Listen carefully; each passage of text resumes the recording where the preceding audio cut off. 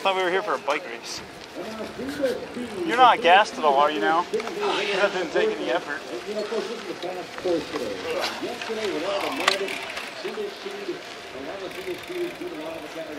And the point is, you gotta float over that. yeah, it's like Belgium.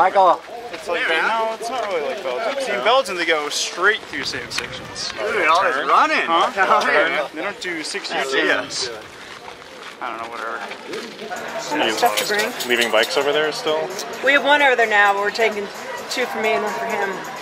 And then just all the extra parts and wheels. And I hate this. The first trip over just sucks.